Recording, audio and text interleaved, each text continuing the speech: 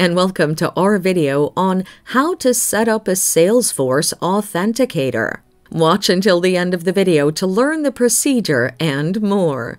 To set up a Salesforce Authenticator, you need to do this.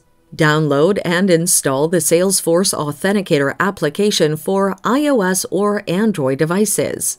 Go to salesforce.com on your browser and log into your Salesforce customer account with your details. The link is in the description. Navigate to your personal settings and on the quick find box, search for Advanced User Details. If you don't find this option in your search box, search for Personal Information and select this option to confirm your account details.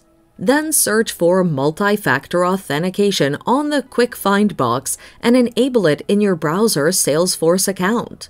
Once the Multi-Factor Authenticator, or MFA, is enabled, navigate to the MFA settings, select Salesforce Authenticator, and click Connect. You may or may not be prompted to log out and log back in or enter a security code sent to your email or via messages. Now, launch the Salesforce application on your mobile device. In your application, choose Add Account. The app will then generate a two-word phrase, which is a unique code.